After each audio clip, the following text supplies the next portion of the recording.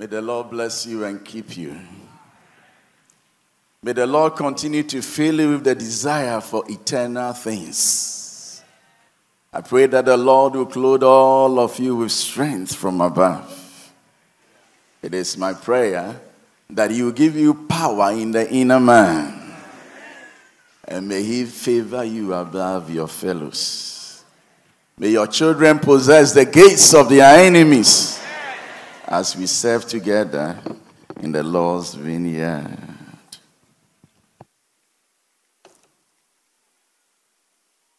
Shall we turn our Bibles to 1 Samuel chapter 12? I'll read from verse 8 to 11. 1 Samuel chapter 12, from verse 8 to 11.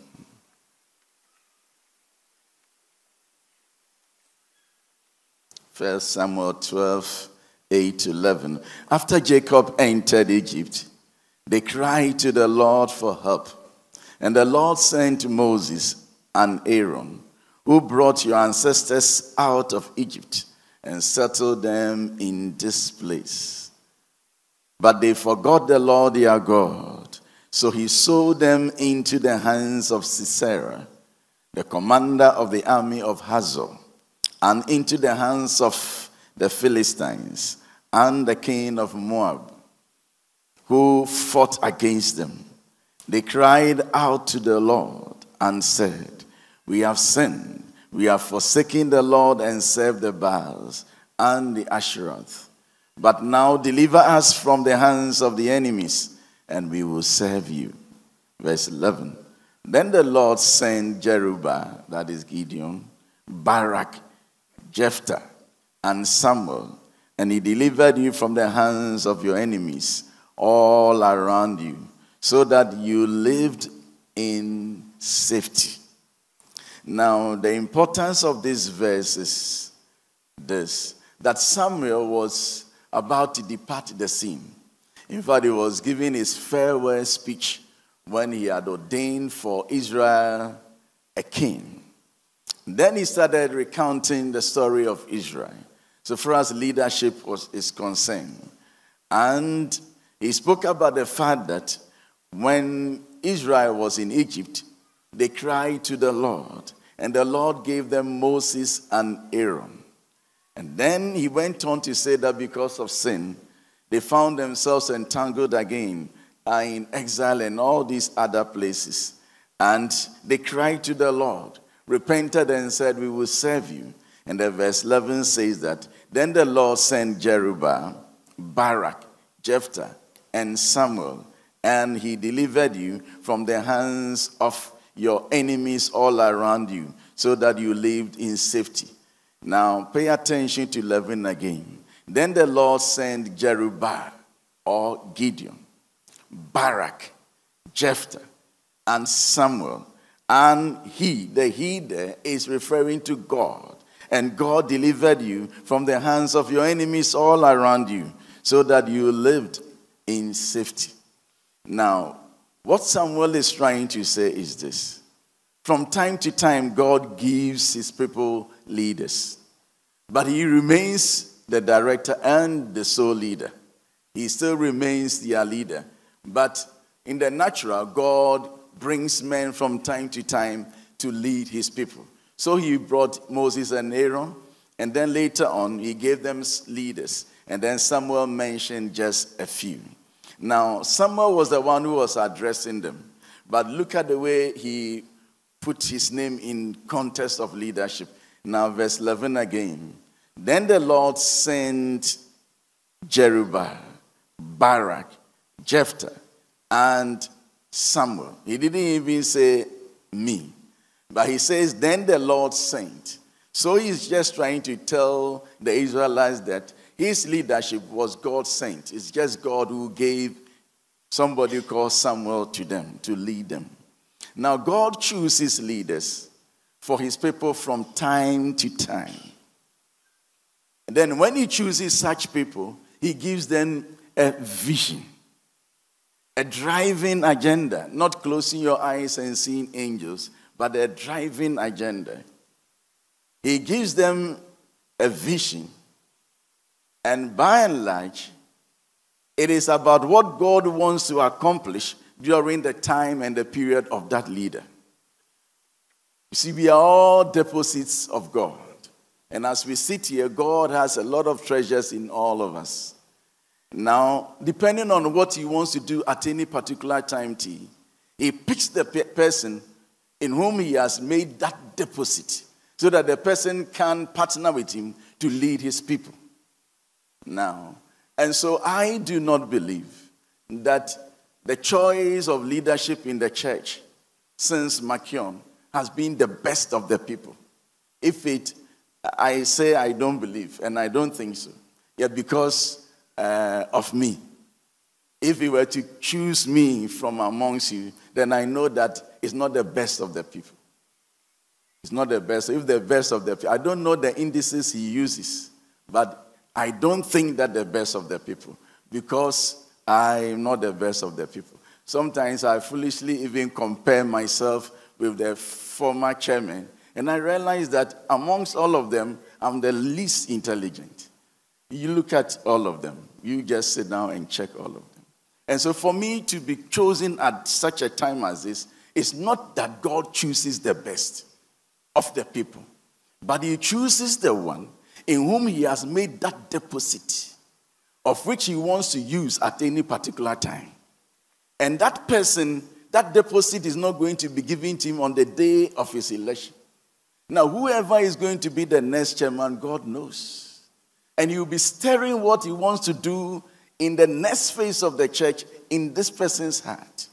And when the Bible says that when the time was fully come, and when the time is fully come, God just picks that person.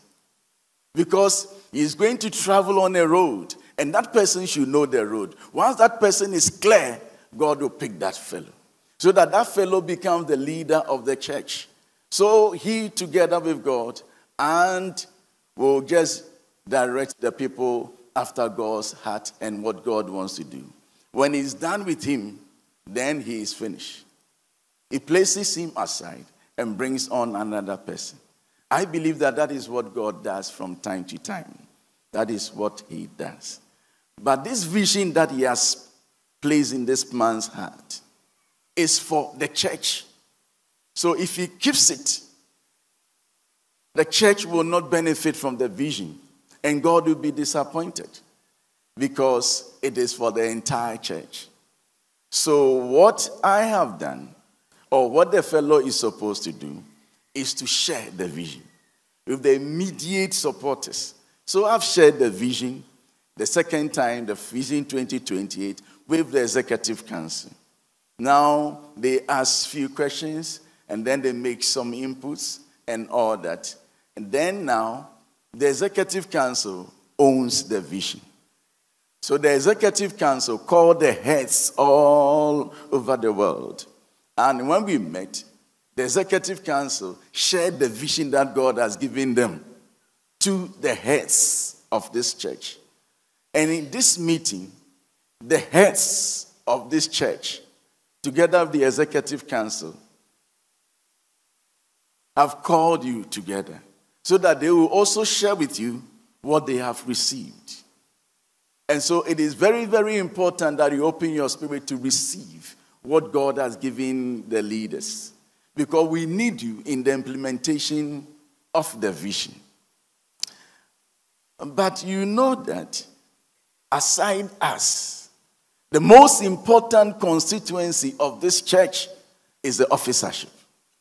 And so when we receive the vision and we keep it here without passing it on to the officers, nothing will happen. Nothing will happen. The officers are very powerful. When I was somewhere as an area head, we were going to have an Easter convention. And we were supposed to bring instruments from various districts, especially districts we know have very good instruments. And then we heard that this assembly just bought some new instruments. And so we added them to the list. When it was time for them to go and fetch the instrument, the church house was securely locked. And the call to any of them, any of the leaders, was out of coverage area. The presiding elder cannot be found. And when they told me this, I was so, so where is the presiding elder? You know what they did? They came for the evening convention, the first day, but they were standing at the back. Right after the convention, they left. So when I heard it, I issued a decree that bring this presiding elder by this time. Then go and look for him. Then they went and attacked this deacon. And the deacon spilled the secret that they had a meeting. And that they have decided that this year instrument is not going anywhere. And then they've decided that the presiding elder should have the key and pretend as if he has traveled. That is how powerful presiding elders can be. Even though the instrument is not for him, the presiding elder is the gatekeeper to the local assembly. You see, especially when you work among people you don't understand their language. After you have come to give the announcement, when the presiding elder comes and he changes the meter and say, don't mind him, they will not mind him. And so these are very important constituents, and they are more than us. When we are talking about the officership of the church, they are the real owners of the church. For us, we come and go, but they are there all the time. And so in February and March, it is incumbent on all of us to try and push this vision, per your understanding, to the officership. And in that meeting, you, the pastor, will have the second chance of hearing the vision again. So that you, because you are the leader, when you hear it twice, now the area heads are hearing it for the second time. The executive members are hearing it for the third time. Because it is a vision, it's coming from somebody to you. Until it is repeated continuously, you may not grasp it. Not at all. In the Vision 2023, after about a year getting to 2 years, I went somewhere and I was pushing the vision. And I heard behind me somebody that I thought should have known. The area head himself said, Banana Matthias, you have now understood. That is almost 2 years. And if the area head is saying that now that he has understood, what about the officership? But anyway, I didn't get discouraged. Because Paul says that the repetition is beneficial to the people. And so I kept repeating. But it has made this Vision 2028 much more easier. Because it is premised on something that we have hammered for 5 years. And so we need to push this to the officership. But you know that the vision is for the whole church. It's not for the officership. Great as that constituency is, it is for the whole church. And until it reaches them, this vision cannot be effectively worked out. And so once you are here, don't think of yourself, think of your 2,000 members. Think of them, and all of them, how they will be able to grasp this so that we together will work with it. You see, a vision makes a man. It makes a people. A vision makes a people. A vision makes a man. A life without a vision is like a ship without a rudder. A life without a vision is like a ship without a rudder. Then sometimes if the church does not have a vision, everybody will do what seems right to the fellow. And we will not be able to have a coherent and cogent kind of punch because everybody is doing what he feels right. But the vision will make us. Where there is no vision, the people perish. That word means they lose on life. Life will be going on, but they'll be lost within the life because they do not have a vision. Strong vision has a potential to make strong institutions. Vision has a potential to make strong institutions. But I'm saying that it has a potential. It just cannot make it. Important as a vision is, though, a vision alone is not enough to change any society. We have so many visions of Every company has a vision. People even have their visions and resolutions, but it is in a book. It doesn't change anything, important as it is. Its vision, if it has to change society, must be driven by strong commitment, determination, and passion. Strong commitment, determination, and passion. These three, commitment, determination, passion, is derived from understanding. Is derived from understanding. The Bible says that when you find gold or a jewel, something precious in a field, you cover it. Go and find money and buy the whole land. So when you are asking for, please loan me some money. So what are you going to do? Oh, you loan me some money. But the understanding the fellow has, because he knows that that money that he is going to loan, if he's able to succeed in buying the land, there is something precious in the field that will be able to pay off the debt. He will go and look for money. And so where there is understanding, commitment is made easy. Where there's understanding, determination is made easy. And when there's understanding, passion, fire coming out of the bones is made easy. So vision alone will not change our church. We need some commitment from all of us, a want to do, and then a determination to do that. A commitment, a want to do, and determination are two different things. Sometimes you want to do, but there will be obstacles, but the determination will run over the obstacles. And then when you want to do it, the passion that you have will cause a success, and it will even make it much more attractive. When somebody has passion, is able to achieve things that easy. Having said this, brothers and sisters, I will attempt to give you the background of this vision. We shall spend 2 days going into the vision. Not all of them, because 2 days is not that enough. But at least some of the new interventions, we try and open them up. When, let's say, we call Home and Urban Vision, Home and Urban Mission, HAM coordinator to come and speak to certain issues on HAM. We want him to talk about the fresh things we are bringing on board, not what we all know already. And so that is what we'll be trying to do. And so in this few minutes that I have, I'll throw some light on the vision, giving the background, the foundation of this vision. Please open your spirits and then listen to us.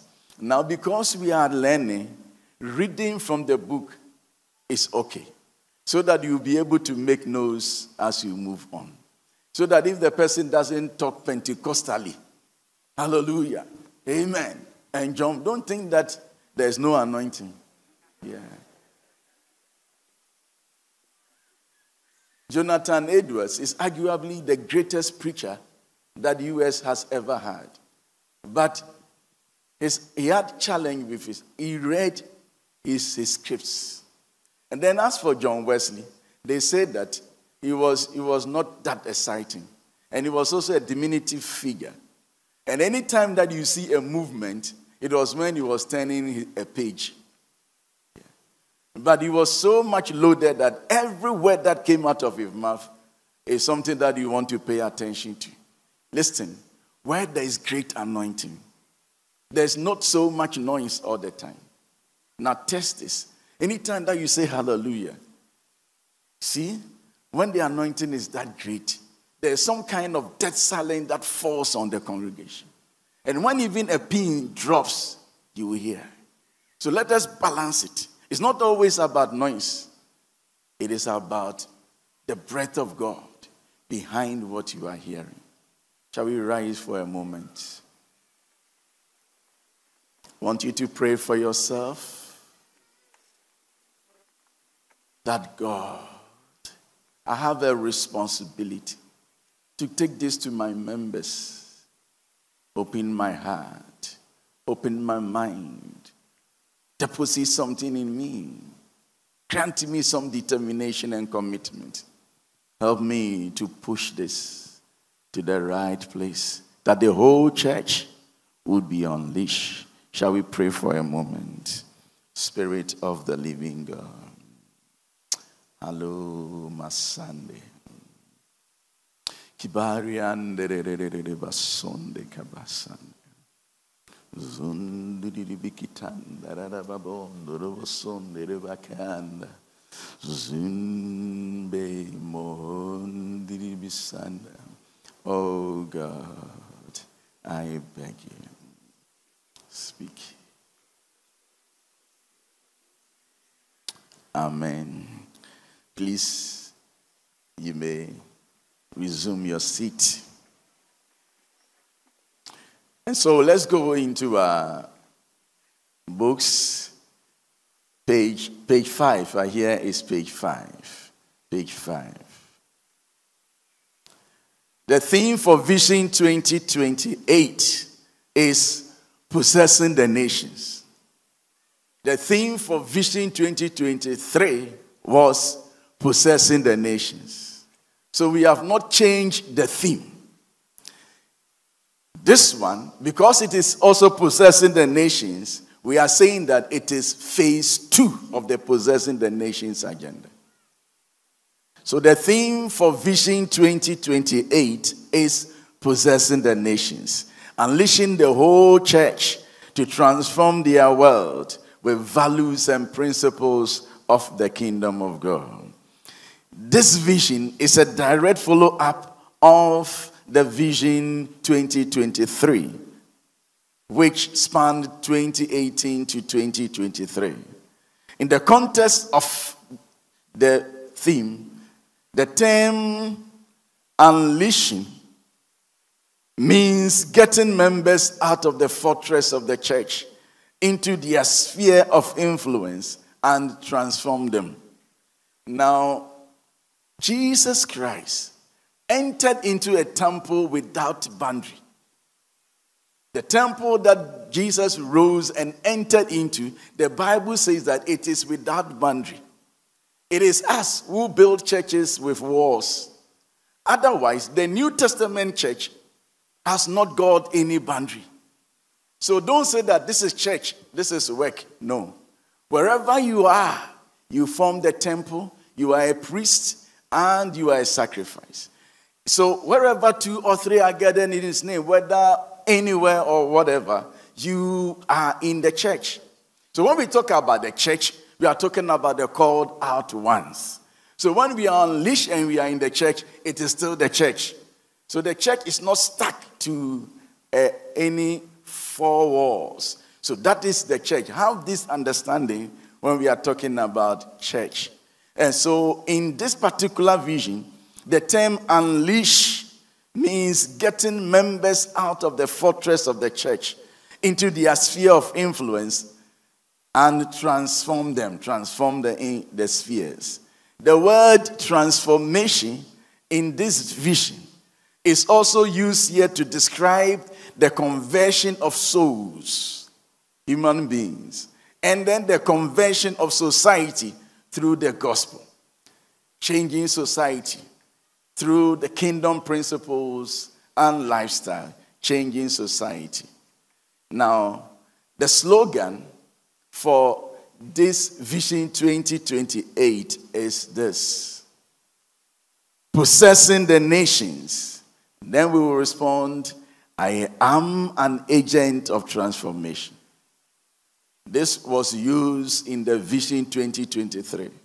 So we have introduced a second one to just bring a difference between the two.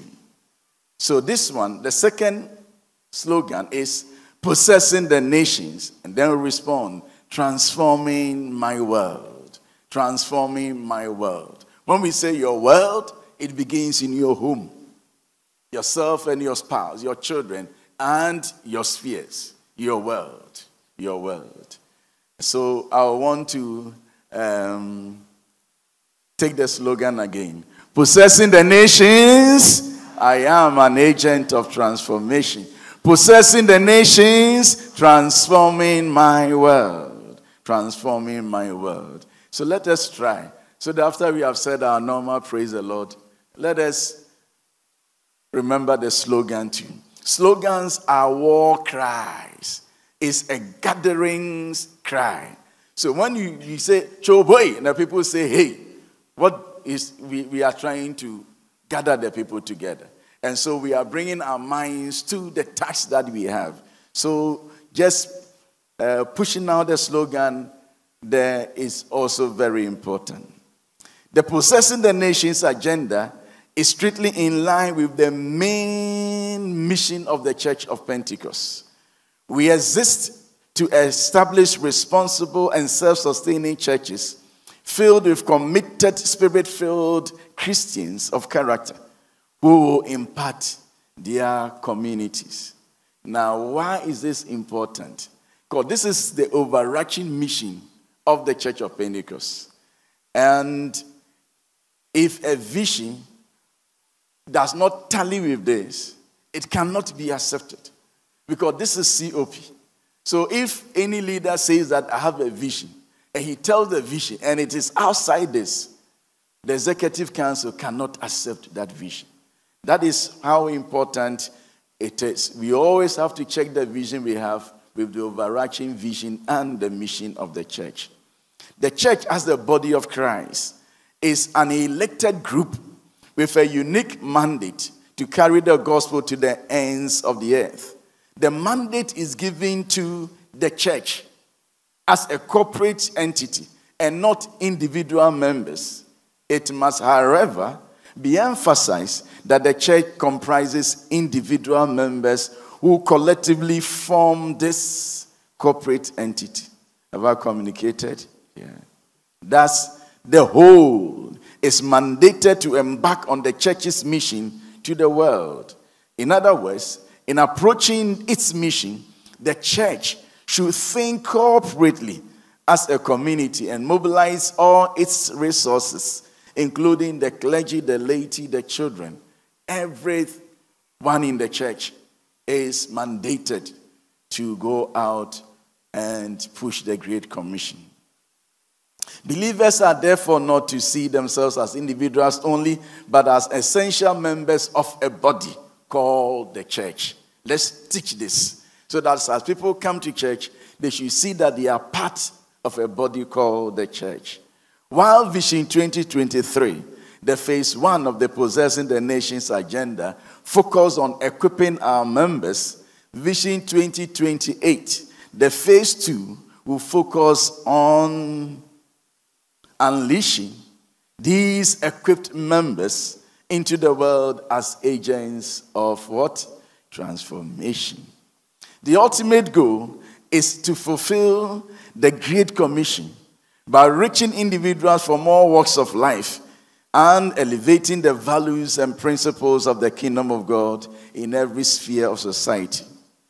In the Church Unleashed, an individual's primary ministry may be within one of many traditional church programs or in-house activity, like maybe he's a Bible study leader, he sings in the choir, fine. However, there is an equal chance that his or a ministry may also be in the prisons or in the hospitals, or in either case, the norm is people-centered ministry. So we are saying that when we are talking about the Church Unleashed, we are still concerned about the local church. You can be a Bible study leader, but you can still have a ministry in the prisons. That is what we are talking about.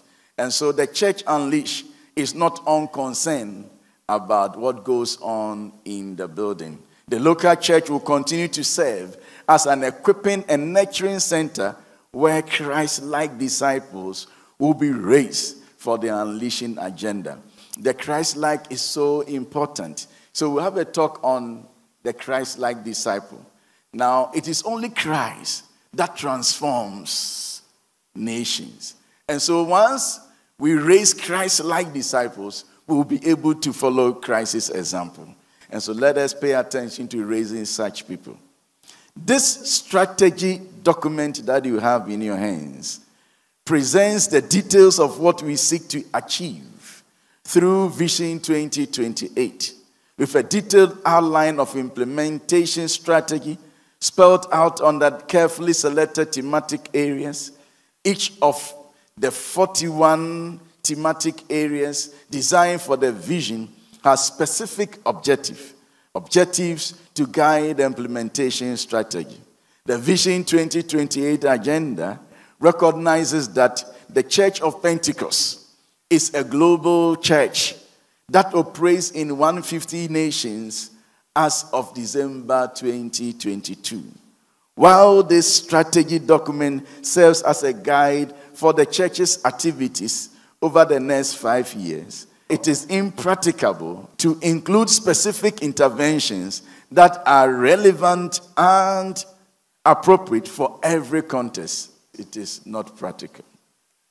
Therefore, it is essential to note that some planned interventions may be more applicable to the mother church in Ghana than in other nations. However, our external branches, brothers and sisters, should be guided by the spirit of the vision and develop specific interventions within their context that align with the church's goal of unleashing the whole church to transform their world with the values and principles of the kingdom of God.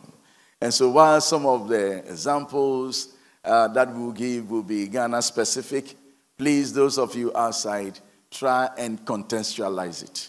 Put it in your context. The overall goal of the Vision 2028. Vision 2028 shall keep to the overall goal set for the Possessing the Nations agenda. A church where members go to possess their nations by transforming every worldview, thoughts, and behaviors with values, principles, and lifestyle of the kingdom of God, and thereby turning many people to Christ. This has been the overall goal of the Possessing the Nation. Now, so it was the overall goal for Vision 2023, and because we have not changed the Possessing the Nations agenda, it is still the overall goal. By pursuing Vision 2028, leveraging on what has already been achieved in the last 5 years, we foresee a church actively conscious of its role as salt and light in the world.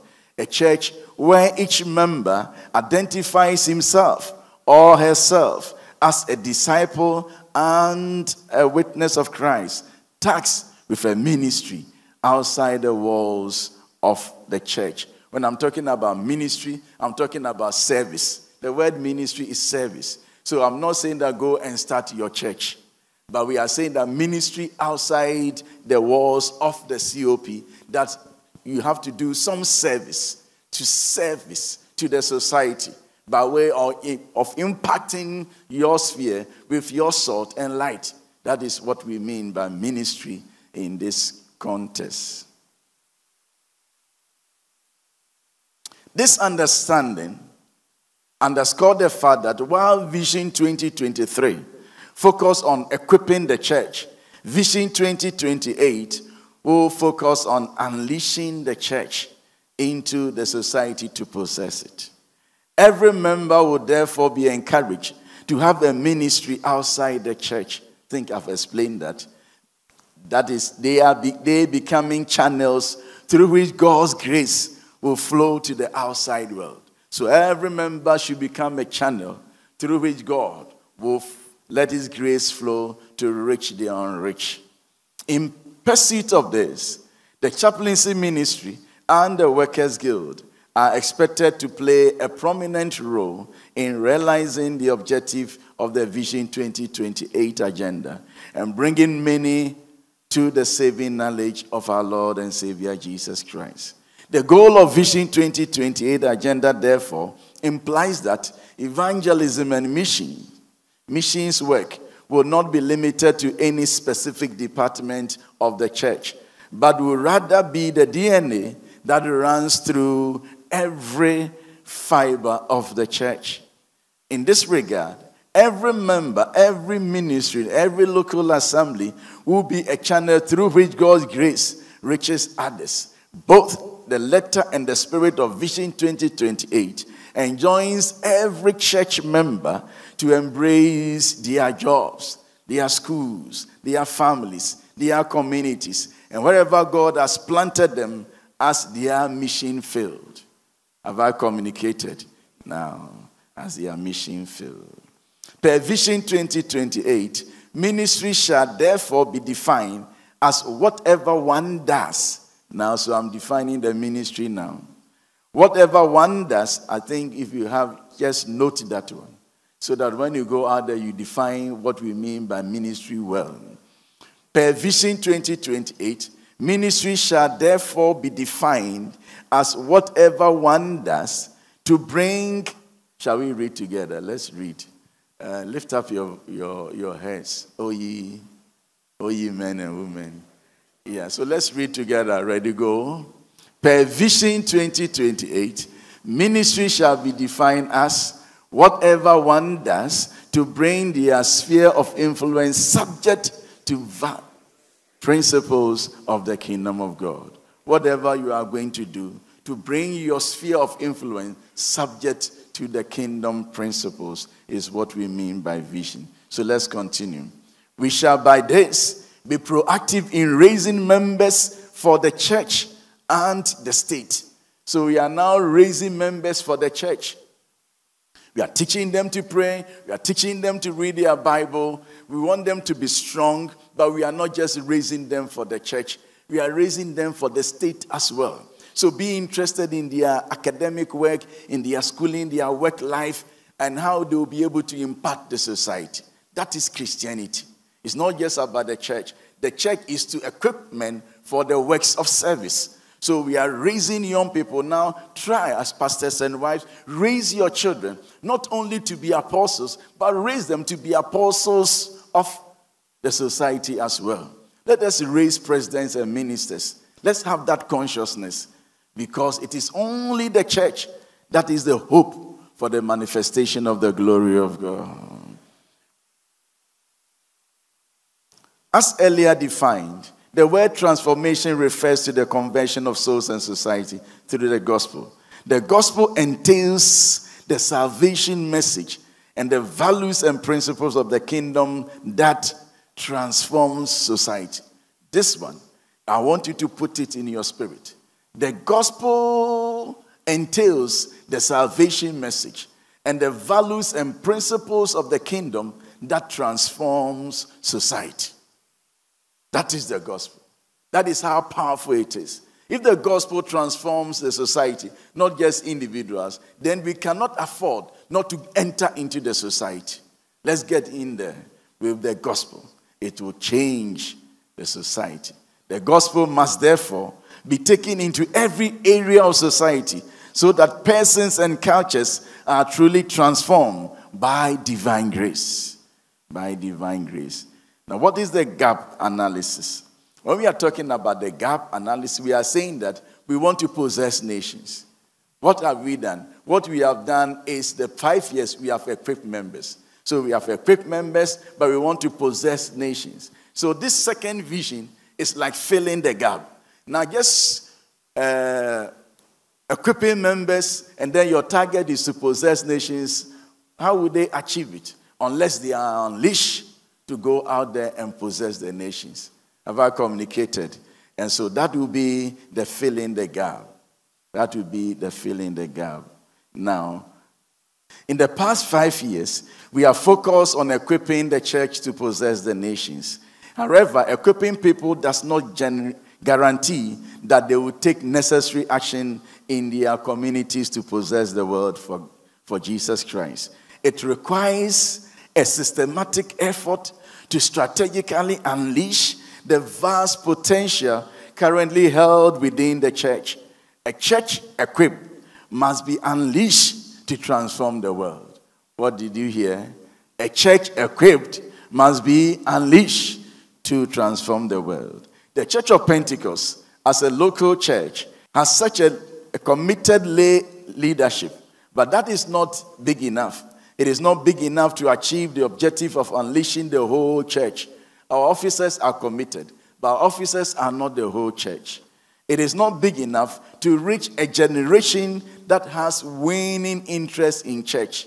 Now, the officers will be in church, and it is when you come to church before these officers can contact you. But these days, people don't have interest in church. So if all our ministry is in church, we will not reach them. And so we want to reach the unreached. And so we need to mobilize the whole church and carefully unleash them to touch the world. Are we together? Fine. There are church members who have strong desire to use their relationship with God, leadership abilities, talents, gifts, and life's experience to reach the kingdom of God. Do you believe that there are members like that? Yes.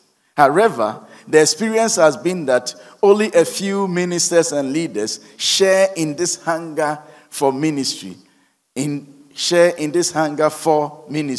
and thus provide opportunities for them to become ministers outside the church.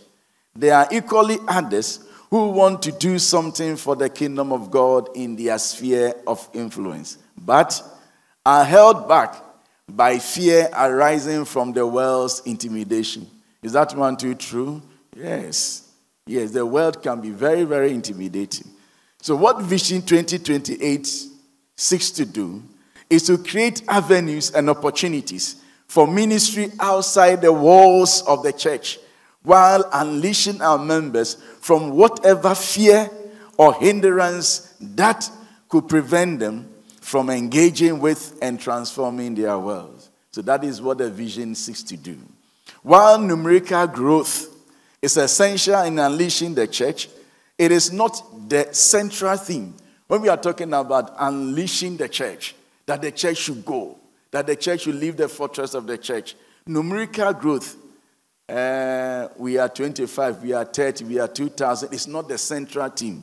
We are not saying that it is not important, but it's not the central theme. What then is the philosophy behind the unleashing? The central theme is a certain philosophy of church ministry. The kind of church ministry that devises means to build major ministries extending across nations. Ministries not typically found in the local church, where members are raised to be channels through whom the grace of God will flow to bless humanity. That is when we can say the church has been unleashed. By this, we shall see the kingdom of God flowing from the church into streets, into homes, and into the workplace. And now it will interest you to know that in this vision, we have captured a ministry. And we are encouraging you to open your eyes and look at your society and design ministry that will meet their needs and bring people to Christ. One of the new interventions is ministry to celebrities. Yeah. Ministry to celebrities. Just last week, I had an encounter with one of the rich people in the country. He is not a member of the church. Very, very rich, fabulously rich. And whilst we were discussing, I know where he lives. And I know that the rich young people that live within that community, they have a fraternity. And then I was mentioning this to him, that we want to reach these people. Then I mentioned one of their names. He didn't say anything. I mentioned the other. He didn't say anything. And then later on he said, Osofo, these people, not that they don't love God, but one of them was telling me that what he doesn't want is to go to church and disappoint God. And so because he knows he is doing certain things, he will not go to church at all. And then this man tells me that he is part of those group. So, monkeys, they walk by sizes. You see, this man is very rich. He's a Christian. A good one, of course. But those rich guys, not knowing that he is part of their group, because monkeys walk by size.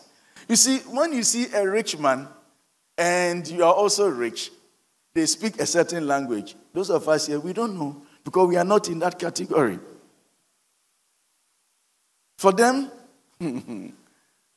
when we had this, when we have this something happening, let me not say it. This man will come to me and then he has his different analysis from what the government is saying. And then his heart is in his analysis. Because for me, I was also interested because I have some money with the government, but not anywhere close to what this man has. And then he has his analysis. One day he came to my office and he saw one of our elders who also deals with money. Then he said, "Hey, my friend, you are here." When he left, he said, "Suffer. We saw come sorry. These people." And then he was not saying that the elder is a bad man. But these people, the people who take our money, you see, for they deal with money. And they speak a certain language. Now, once I was listening to him, I realized that it is all because we don't get close to these people. That is why this one has a philosophy that he doesn't want to disappoint God. And then this man tells me that every Christmas day, these people organize church service. And then they will invite a pastor to come and preach to them. Only that they are not repenting as we want them to repent. And so if we leave them and we think that they cannot change, the devil will take hold of them. Yeah. These days, a lot of them have joined occults. But brothers, do we have to sit down for them to join occults? Now, you see them in their flashy cars, but the problems they have. I always talk about Bob Marley. Bob Marley was changing the whole world. And he was even changing the church. It was during Bob Marley's time that the reggae music started entering the church. I was then a young man at a certain district. Some young men were dancing, and then our pastor took the bell. Those days, a big bell. And then he rang it, Brian, sit down. Now, he was just frustrated with the jump.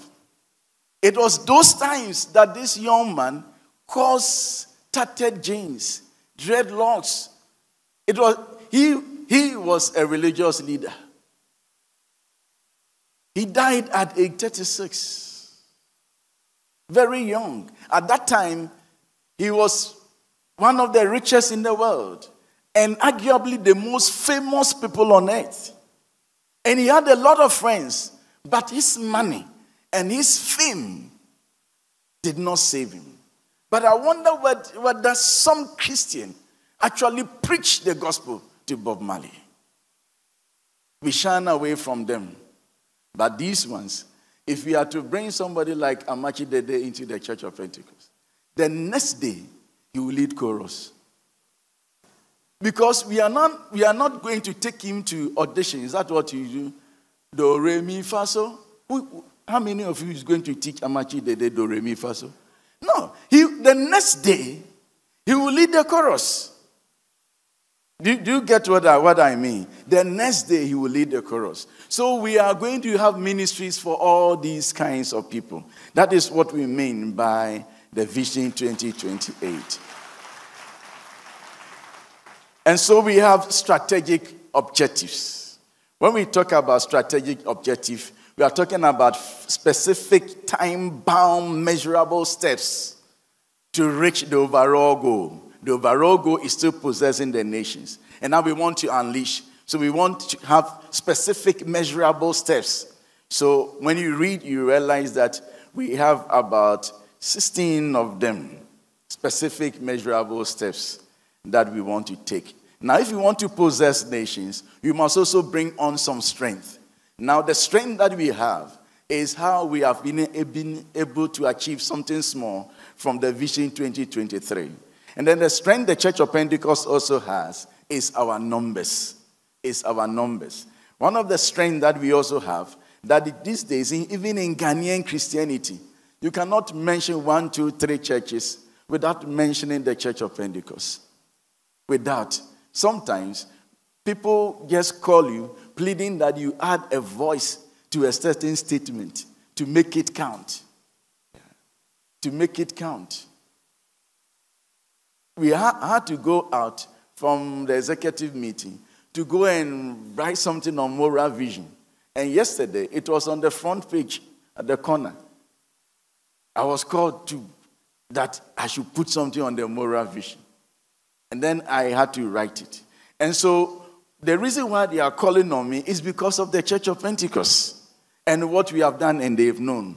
And so God has given us some leverage, and we have to take advantage of that. Even in global Christianity, the Church of Pentecost is known.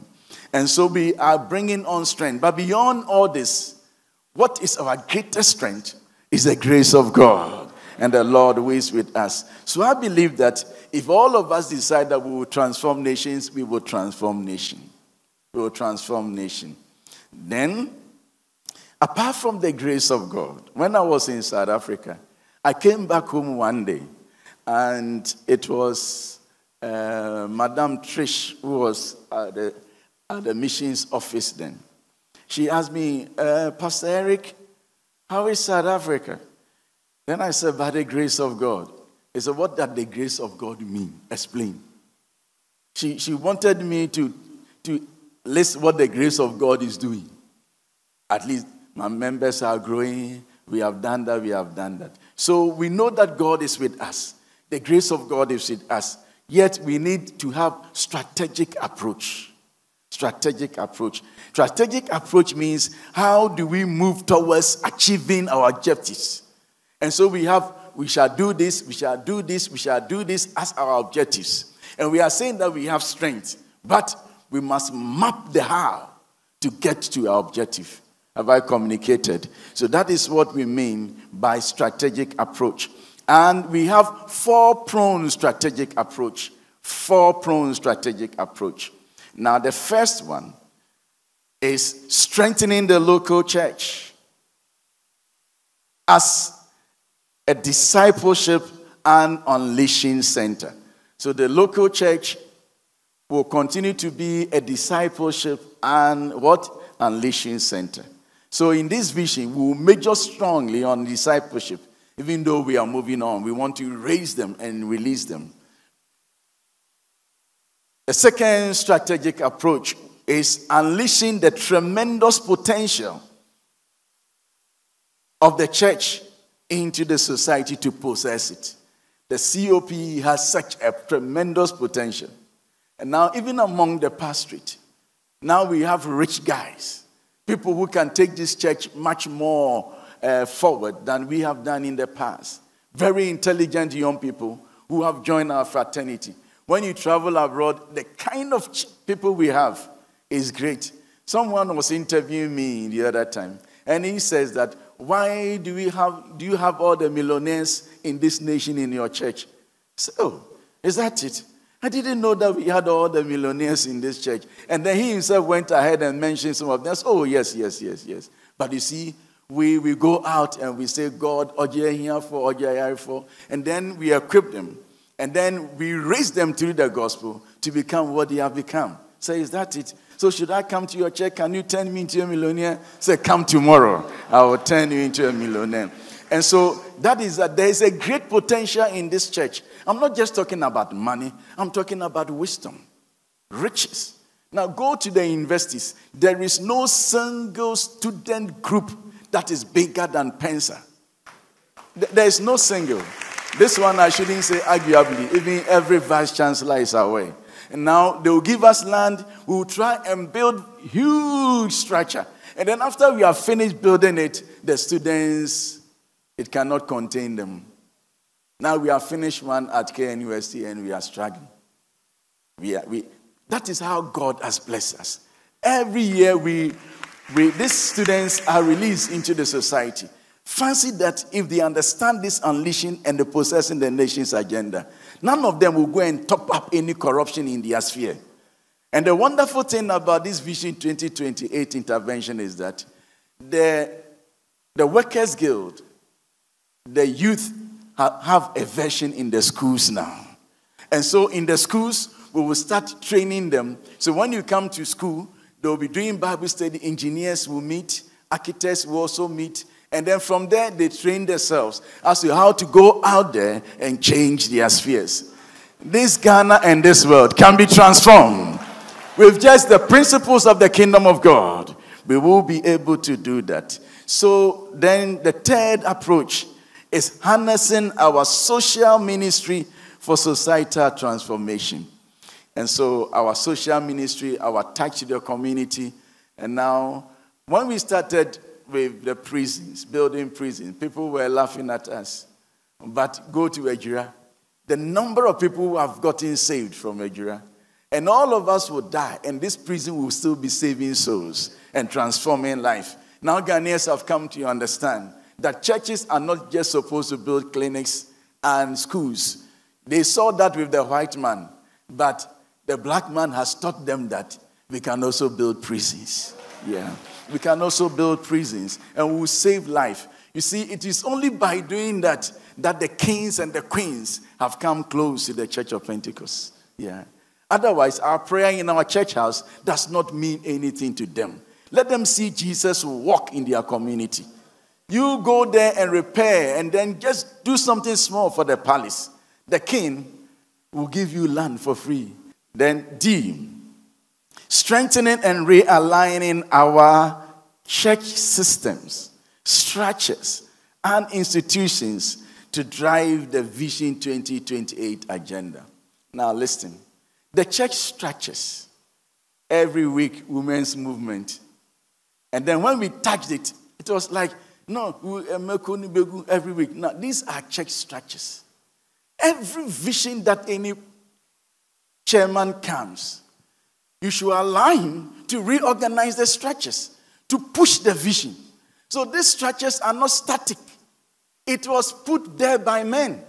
And then we need to reorganize it to push an agenda. Are we together? And so this Vision 2028 will also touch the structures. One of the wonderful things that we are going to do is that we are going to have an e-church. E-church means that we are going to have a pastor, a presiding elder, a place where we shall fill them with serious gadgets. And then we will be ministering to people in the virtual space. The virtual space. Now it's going to be missiological in approach. There are places that we can never go. You cannot. One of our pastors is in a certain nation. Since we sent him there, he is still in the house. And then he's just struggling virtually to meet the people. He tells me the terrain is tough because the people, there are governmental structures against Christianity. Now, should we sit down for these things to happen? No. We need to build the strategy. So we are going to have a pastor who is sharp. When I mean sharp, I mean sharp. Sharp. And then we are going to pull our musicians like Dinah, Hamilton, and the rest. Very good singers. They'll be part of that assembly. So the assembly and the assembly members will be global, but not many. You are not among. Yes, you and your member, we shall not accept you. And then these people will be preaching to the global space. You know where I got this? The young men whispered to my ears, but I got the understanding when Naaman went to Elisha. And then he said, can I take some earth from here? Because I'm never going to worship these gods in Damascus any longer. I'll worship the God of Israel. Then he made a request.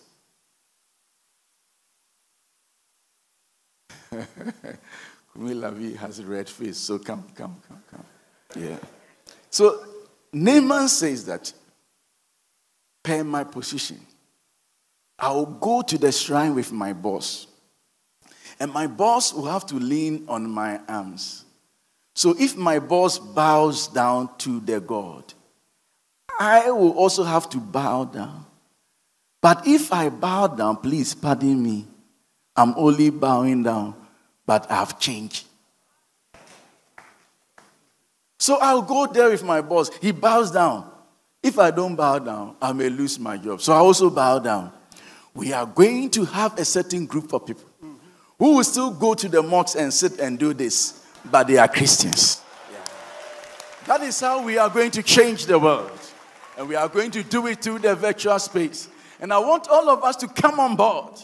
You see, the second prophecy says that what God is going to do, it has never come into our minds ever.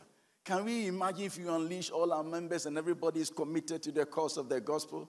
And the first prophecy says that this army, there should be no anything like what? Reluctancy, idleness, and insubordination. Let us go out there and let's see what God can do. Shall we rise to our feet as I invite Apostle Ejay Kwati to come? Wait.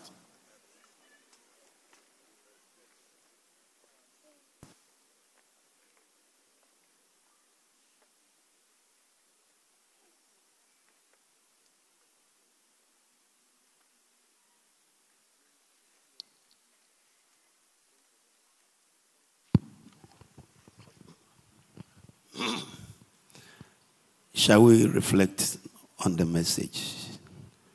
Just keep standing, but close your eyes and then reflect on the message.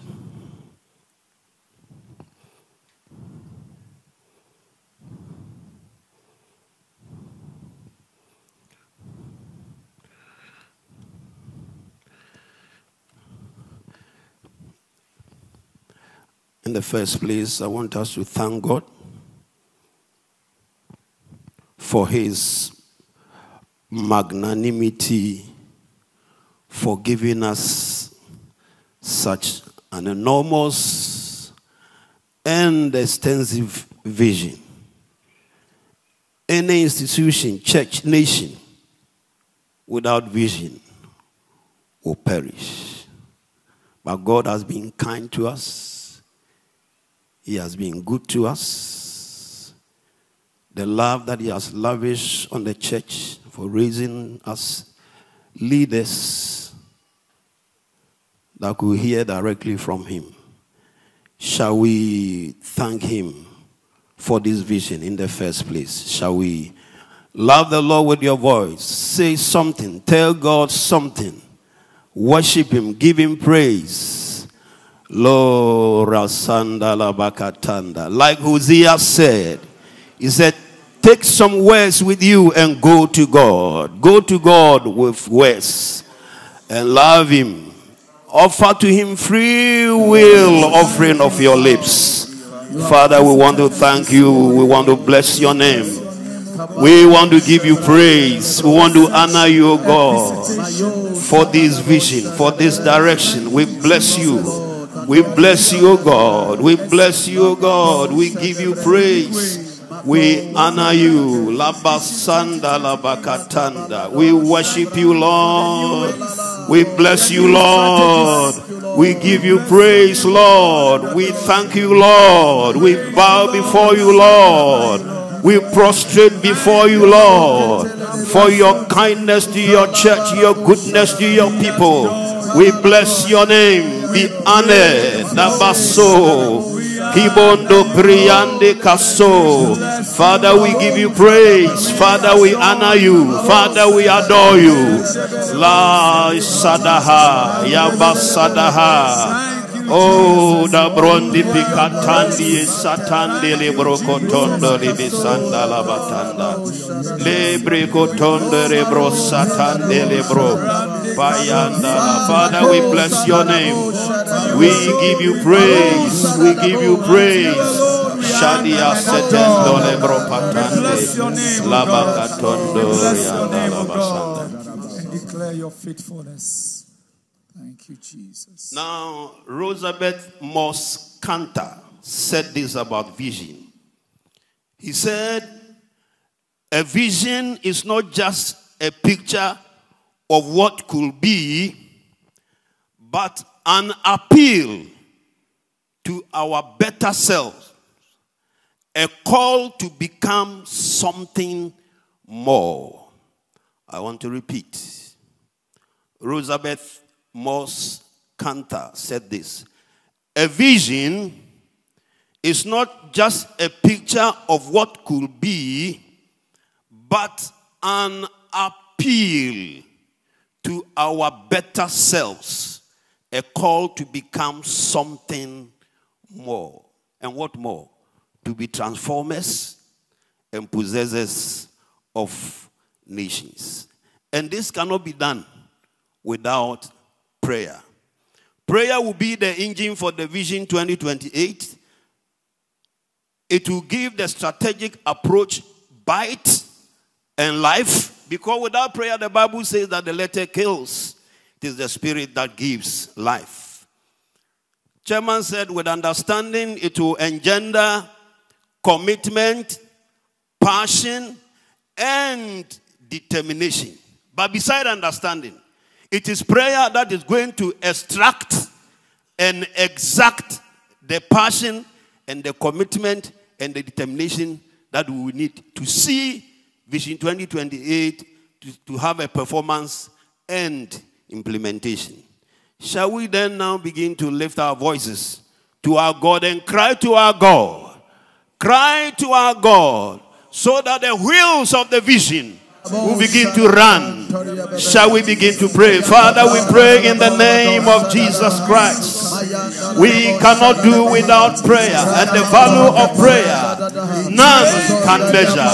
We pray in the mighty name of Jesus Christ that you turn the wheels of this vision. Vision 2028. We want to see a performance. We want to see implementation. We want to see the success of this vision. We pray, oh God, turn the wheels of the vision. Turn the engines of the vision. In the mighty name of Jesus Christ. It is the Spirit of God that will give life to the strategy that we have. The strategy that we are mapping up. It is by prayer, it is by your spirit. Lo kabo sikatanda bia ye kasondo briande pakando tipahandia kiribo sande padianda pikete chapo sakandi briede bokotondo brianda kabetende brianda siko lekubotondo pandia tipe siakadi botapiende kasondo Likabatandi pasanda priakosondo. Father, we pray the fierce wind of God to drive this vision in the mighty name of Jesus. The driving force of God, your spirit and your power. Father, to extract determination, to extract passion, to extract determination and commitment in the name of Jesus. Father, we pray. Lakaswani pecha soto, bakalia piriende kosoto, hipakaye, labakatiande, pesende, bakalia piteswa, tivelele baso, kamutende, lekabatani parianda, kilondo kasoto. We pray for grace, we pray for grace, we pray for grace, we pray for grace, we pray for greater grace. In the name of Jesus, in the mighty name of Jesus,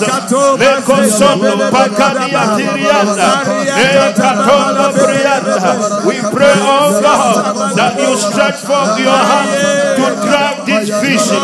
Father, we pray in the name of Jesus, let your people be willing in the day of your power. Shaka Saka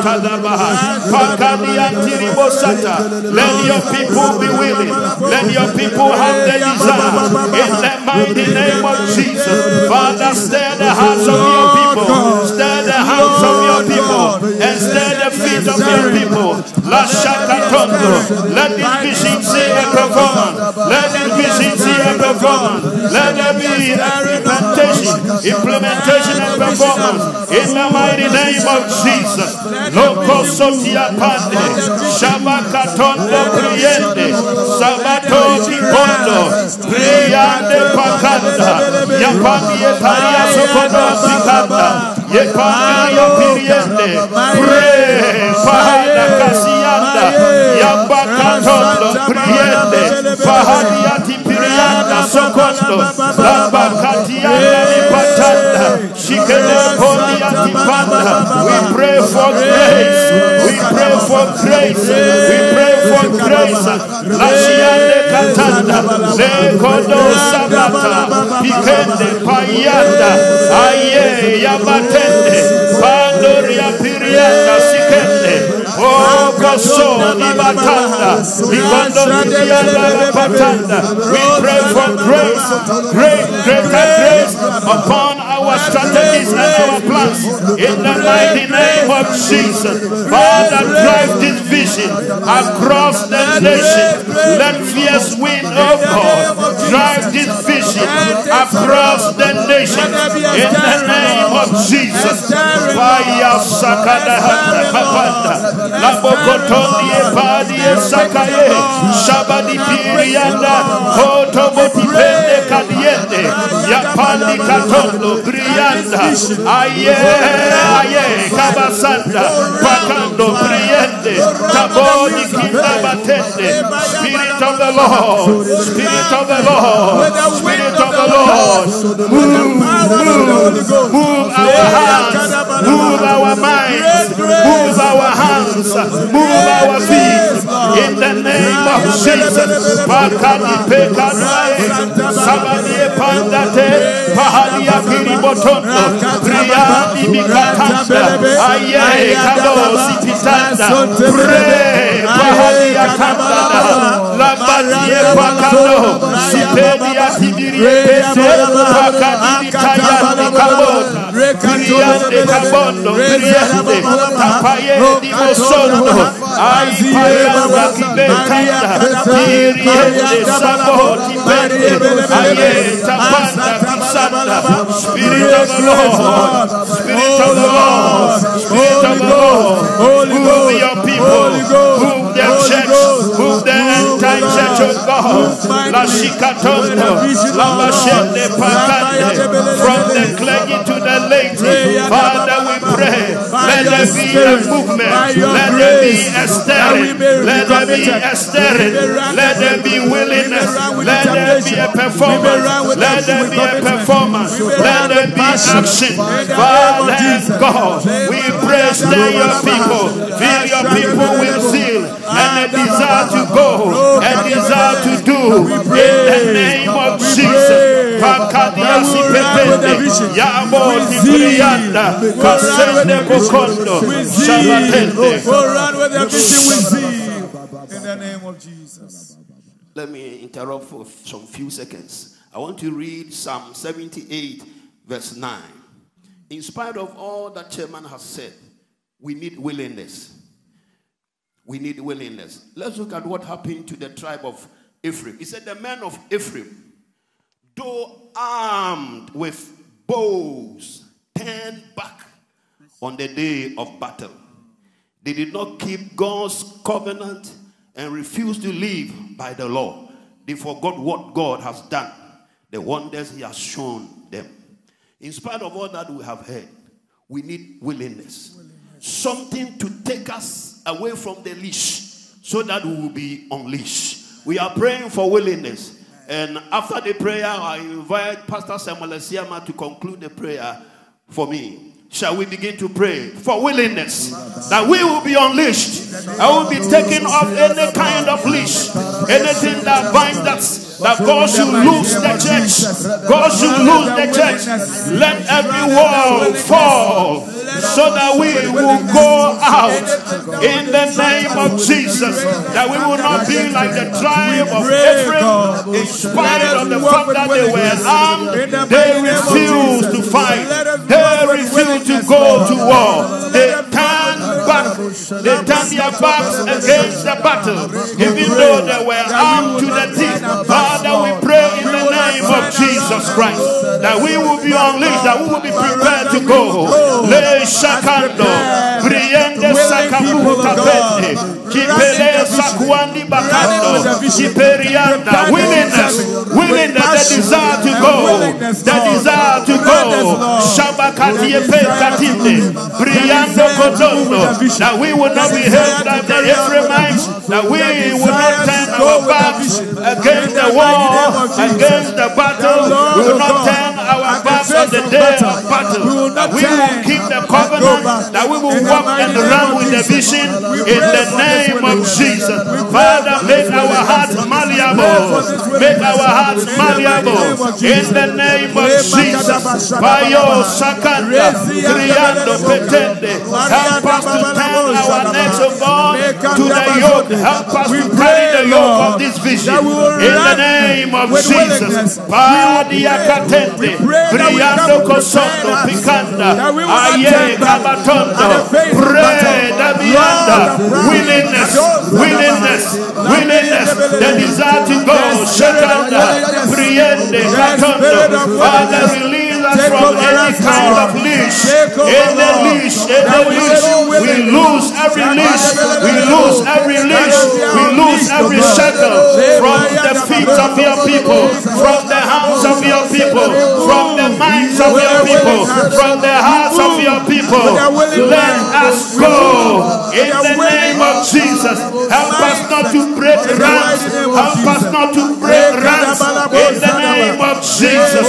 Rakadoche Pasondo, Priandi Kate, Chapariende Kosondo, Pada Kabiya Tende, Broni Patakasa, Aye, Brianda Kaboto Pinde Kinda, Serianda Kosa, Piane Patondo, Aye, Kabasondo, Priende, Ibatende, Brianda Kando, Pre, Tarianda Labaha, Yakate Pahayo, Sabakaye Pahanda, Biye Katondo, Biye Katende, Spirit of the Lord, come on, Brianda Satana, Lord, glory to God, glory to God. Pastor Samuel Esiama, will you take some few steps and come up here? Conclude the prayer. Now, Esiama is going to pray, but open your eyes. There was this verse that the Lord gave me when we met at the head session, and I want us to read, and then I'll humbly request that we all back this vision with prayer. You see, the unleashing agenda, unless the Lord himself pushes the people out of their fortress, they will not even go. Yeah. So we need the help of God. So I will just bring this quotation again so that we all grasp it. Behold also the ships, which though they be so great, are driven of fierce wind. Because ships are great, they are big. The winds that drives them are fierce. This is a huge vision. We need fierce wind. That kind of wind that parted the Red Sea into two. May the Lord grant us grace to push this vision, this big ship, into the world. May the Lord himself push us out of the fortress. We are saying the fortress of the church.